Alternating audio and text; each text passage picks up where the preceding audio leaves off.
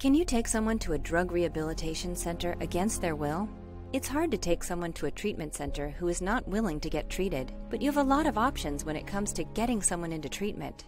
There are techniques to improve a person's receptivity to treatment alternatives, even if they are initially unwilling to accept aid. You can either force them into rehab or stage an intervention to give them the chance to accept help on their own.